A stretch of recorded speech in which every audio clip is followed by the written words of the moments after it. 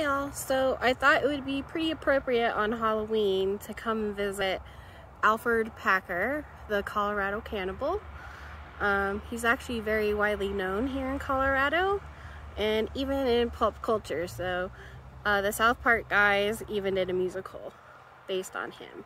So we're here at the Littleton Cemetery in Colorado, and we're gonna go visit his grave, and I'm gonna tell you a little bit about his story. So Alferd Packer was originally born in Pennsylvania. He enlisted in the Union Army during the Civil War and was honorably discharged almost immediately due to epilepsy. He suffered from seizures every few days. Afterwards, he traveled west, doing numerous odd jobs, and ended up near Salt Lake City, Utah, as a self-proclaimed professional wilderness guide and prospector. In November 1873, he was hired to guide 20 men from Provo, Utah, to the San Juan Mountains in Colorado, where there is a silver boom happening. In the harsh winter and heavy snow, they get lost and end up walking for nearly 3 months, and eventually have to get rescued in January of 1874 near Montrose, Colorado. They are stuck in snow, out of food, and very mad at Packer for getting them lost. Chief R.A. rescues them, and the men stay with him for a few weeks for food and lodging. 5 men and Packer decide to continue on, and they leave despite the chief's warnings. In the worst winter on record in Colorado, the men get lost again and run out of food immediately. April 1874, Packer emerges from the woods alone. 4 months later, in August, the bodies of the other 5 men are discovered near Lake City, Colorado, by a newspaper reporter. Packer disappears, and he hides out for 8 years, never helping to locate the other 5 men.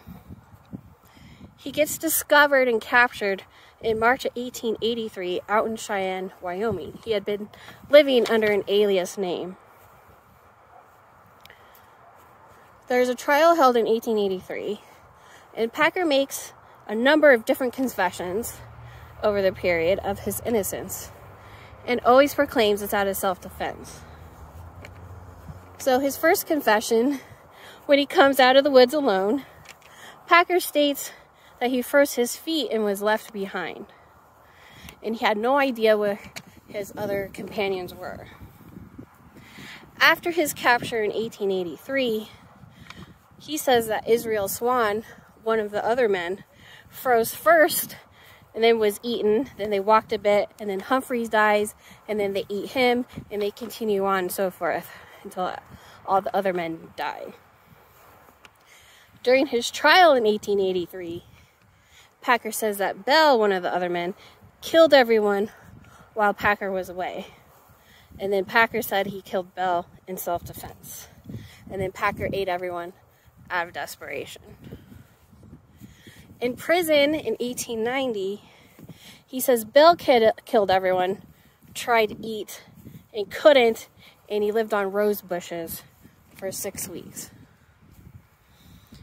So his first trial in 1883, he was actually found guilty of murder and sentenced to death by hanging. But the verdict gets thrown out due to being on Indian territory at the time and there being no laws against capital murder. So there's a second trial in 1886. He gets retried for manslaughter. It gets the harshest sentence for manslaughter to this day in Colorado history, which was 40 years in Canyon City Prison. And Canyon City Prison is no picnic.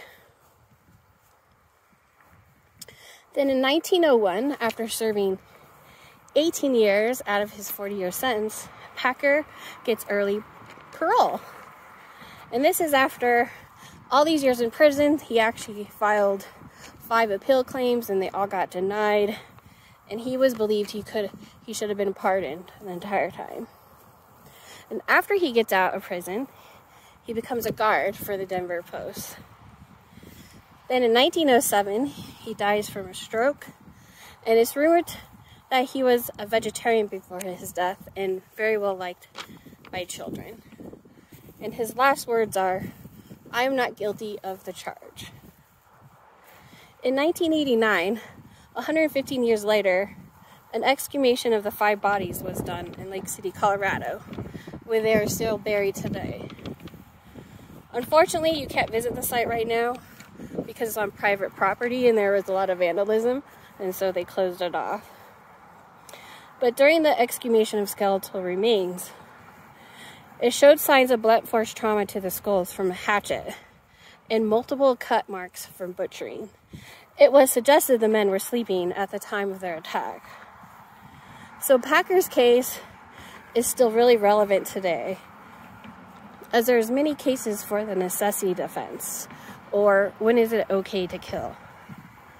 In a survival or desperate situation, should you be allowed to do whatever you need to do in order to survive? Please let me know in the comments below if you think Packer is a monster or just guilty for wanting to live. So we're coming up to Alferd Packer's grave right now.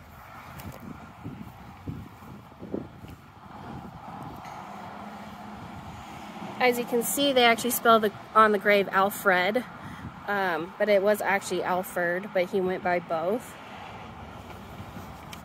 So Packer did have a full military burial. His original grave marker was stolen, and the Littleton Cemetery Association cemented over his grave in 1973 to deter grave robbing and vandalism. So you'll see there's a cement slab over him now.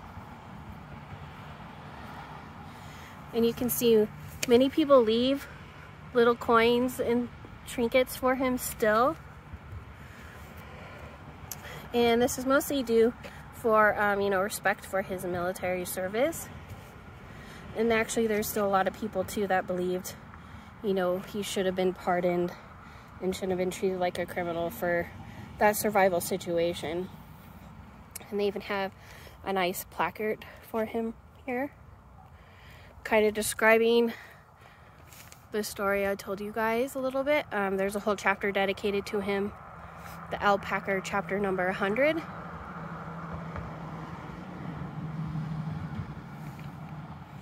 And you'll see they even recently have put up this bench here in front of his grave to sit on.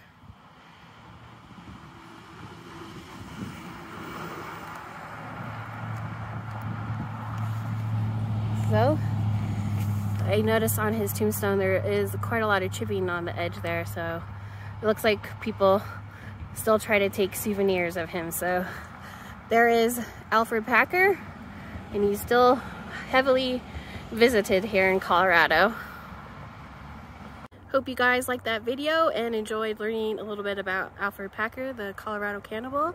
So please like and subscribe for some more videos. Thanks.